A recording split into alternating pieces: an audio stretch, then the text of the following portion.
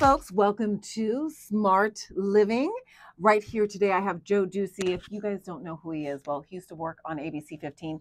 He was an investigative reporter. We actually used to work together when we were young. Yeah. We were young chickens. So we were part of the consumer team. He was the investigative guy, and I was the one that showed you ways to save money. Mm-hmm. Now we somehow ended up at the Better Business Bureau, where you were basically like their spokesperson, right? Well, not, in a way. I mean, I guess I'm doing podcasts and I'm doing the same kind of things I was doing before, and that's basically. I can't see your face. All right, that's basically trying to.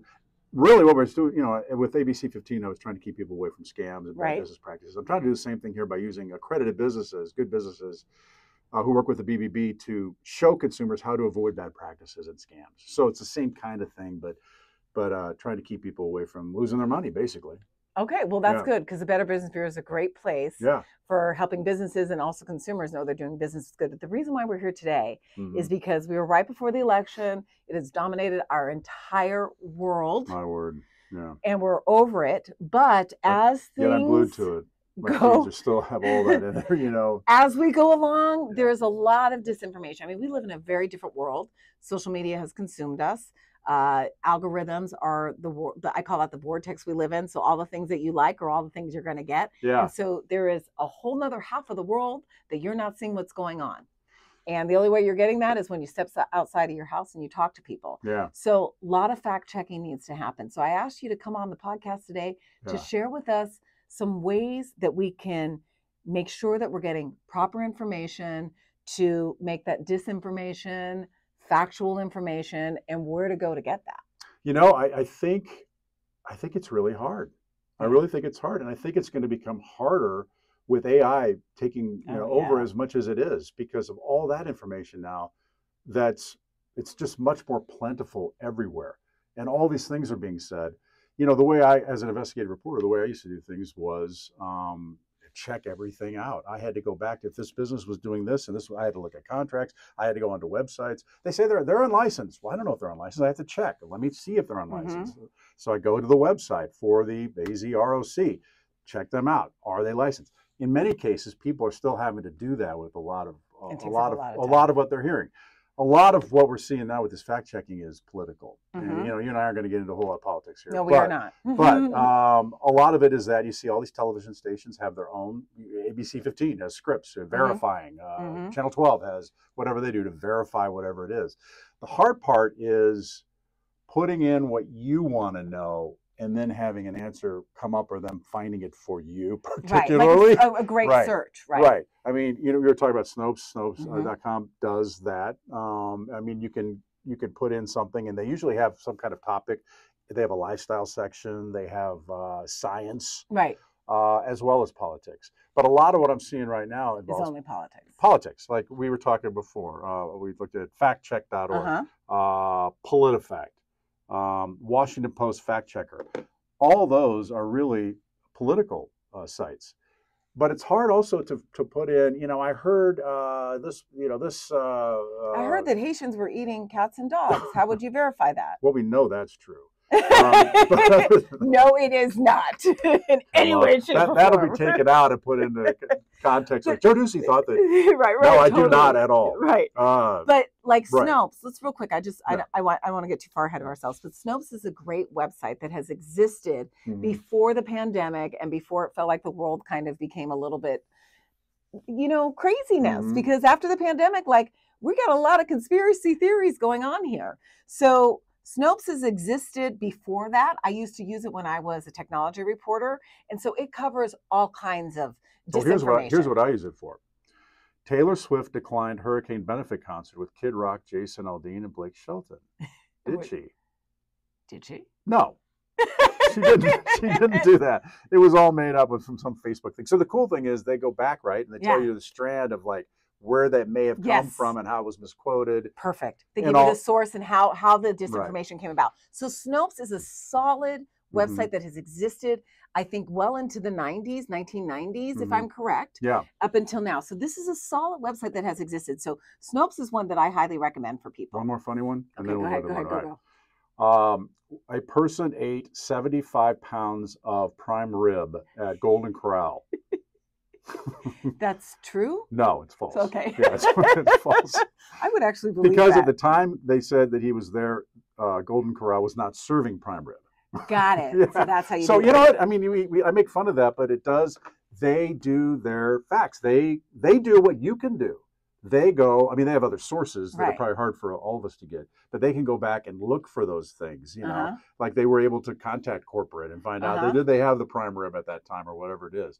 You know, in our cases, we may not have those resources, but we could still go online and find so many things that we couldn't Mm-hmm. find before to find out if that's true. Where do you go? You know, and there are a number of places, just government websites to check Government things. websites are another thing. You know, and getting on politics also, besides like fact checking Right. sites if you're uncomfortable. Now, factcheck.org, usually the .orgs are usually considered to be unbiased because they're nonprofit Right. organizations. But Yeah. again, we live in a different world now. Yeah. So some people pose to be legitimate and they may not necessarily be. But another way to do that, and not to get too much into politics, is check if the individual has served in a public office and they have voted on anything, there is a public record of that. Right. And that speaks the truth of who that person really is fundamentally, because you're seeing what they're voting for. So that's the thing. And I think that website is the Congress or congress.gov. Yes. Mhm. Yeah. And that's an easy way to check those things. And you can actually put in information that you want to find out rather than just have to look at the articles they've already done. Right. You know what I'm saying? So Exactly. that's better, because a lot of these things, you have to go over the things they've already checked, and it may not be what you want to know. Exactly. You know, I was going to look up something here because my wife and I were talking about this. She knew I was coming in today, and she said we talked about it's kind of, you think it's out here, but it's kind of like supplements. Uh-huh. Okay, and they say that they solve whatever problem it is. Right. Well, how do you know? Exactly. How do you know? So I thought, well, you know, the FDA, as you know, FDA doesn't approve all these supplements before they come out. They basically wait until there's a complaint to investigate. So some of these supplements, you can always see at the bottom, there's an asterisk that says FDA has not said that this is blah, blah, blah, blah. So, you know, Prevagen, I'm not going to, let's not mention companies, I have no idea. Let's say brain memory, Yes. heart issues, whatever it is. Who knows if they really have? Well, there's a government website. I'm trying to find it. If you guys look it up, if you hear this, look up government studies on supplements or government studies on whatever, because there's a website that will show you who's been approved and who hasn't. It'll show you not even the approval, but it'll show you the studies they've done about that and what they found. Okay. So that's a government website, and if I can find it by the end of this, I'll give it to you. That's great. Where you can find out if Propecia actually does grow hair and what they did in those studies to find that out. Right. Or magnesium. Does this anti-aging cream actually work or remove fading spots? Right. Does, all those things that the FDA doesn't really look at, you can find out that there were studies done and this is what they found. So I think that's the kind of stuff that we need to think more about, that we need to take an active approach in finding out whether something's true or not. Yes, that's true. It's called critical thinking. It's called critical thinking. When you think that something, just because, and I use this fundamentally. So when and I still use this to this day, whenever you are looking for a bargain on something, just because a retailer says, oh, the sale price is $4.99, that does not mean that it's a good deal. And I've always said, do your research. That's what you have to do. A simple, quick Google search and just like kind of look at different retailers and see if that's a good price. Yeah. You have to determine yourself if this is the truth. Yeah. And for you. Well, like you and I have always talked about the prices at outlet stores, and are they really that good of a deal? And you said, no, they're not. They usually make it specific for the outlet stores. So you can kind of find that out by finding, what are they selling to say they're similar at the other place, and then find out what those. Now, the problem is a lot of us don't think we have the time to do that. Right, I was going to say that. Yeah, and but if you really want to get to the bottom of it, that's what you're going to have to do. You're going to have to take a lot of this on yourself, because there aren't that many yet sites. There's some, but there aren't that many sites yet that look at everything. So you have to do a lot of the research yourself. And I think one of them is through government websites, through counties. And I think licensing is a part of that. I mean, if people have issues with a contractor, you hear they're not very good or they've done bad things, Look them up. Find The out if they've Better done Business good Bureau things. is one. That's Yeah. all they dedicate the company. They dedicate themselves Yeah. to grading companies in your local community. I Yeah. mean, this is the Better Business Bureau is another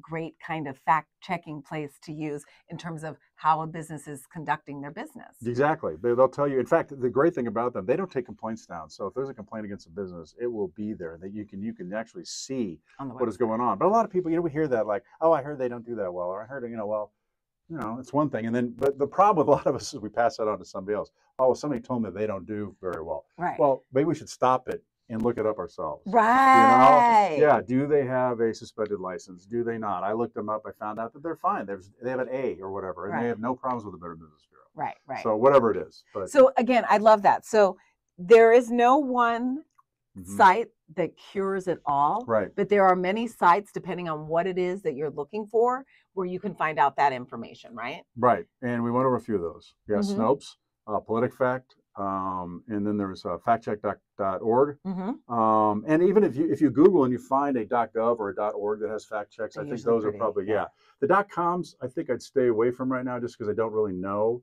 unless you know something about it, because clicking on these sites, there are a lot of sound-alike sites. If they see a lot of traffic going to it, they're going to sound like it so they can maybe try to scam you. I'm always really concerned about those things. Yeah, and there's also ranking too. So the more popular ones that are viewed are the ones that are going to be come up on the ranking on Google too. So be careful with that. But I love that. I love how you said so. I want to repeat this one more time. If you're doing some fact checking, maybe question the .coms, but .orgs and .govs, when the website addresses end with those are usually either unbiased or government sites. Right. So that's a great way of breaking that down, Joe. Yeah. Good. So, okay. Anything else you want to add as we get closer to, I know we're talking in general disinformation, but the reason why I've asked you to come in is because we were just less than almost 2 weeks away from this election. So you're going to vote for? Oh yeah. I'm not gonna. Well, here's what I'm gonna. Here's how you're not gonna tell me. But you know what? Here's what I'm gonna answer that. Being a journalist, it's uncomfortable. But what I'm gonna tell you, who I am fundamentally as a person, I'm always gonna choose the side that gives me more options. There you go. So I am not ever going to choose something where I feel like if I choose this side, I'm going to have less options.